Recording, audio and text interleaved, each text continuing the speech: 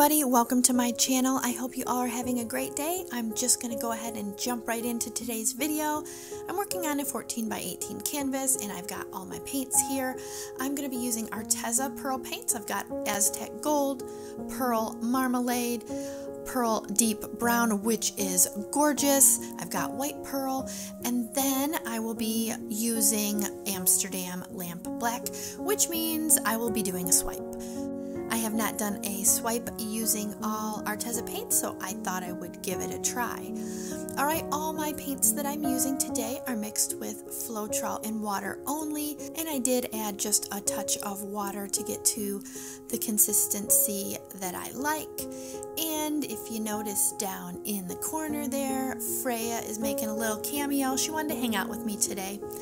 Alright, so I am just putting the paints on no particular way, just I'm going to keep putting them on until I get the canvas covered, and I'm going to let you guys listen to the music and just enjoy the process. But before I do, I just wanted to let you guys know, for those of you that don't, I have a Facebook group called Acrylic Pouring with Friends.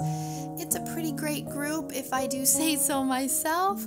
Lots of talented artists there, and it is growing like crazy, so I highly recommend that you go check it out.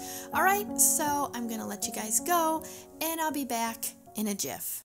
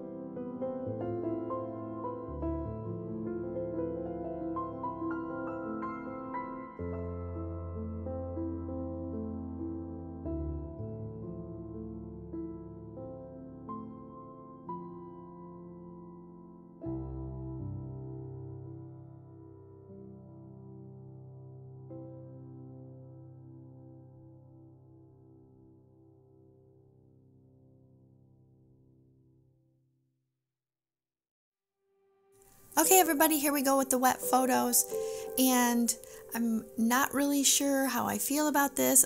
Before I started, I had a kind of an idea in my head of how I wanted to do it, and I was going to originally start from the middle and go diagonal, and then I started from the corner, so that kind of screwed me up right from the get-go. So then you saw me go to the diagonal through the middle, and I just kept swiping.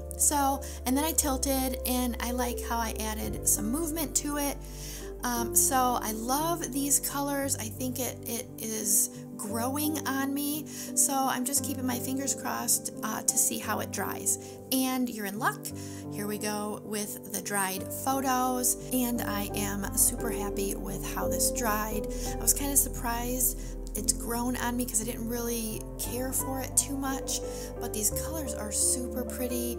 They're nice and shiny. I got some nice detail, some nice cells, and some lacing going on there.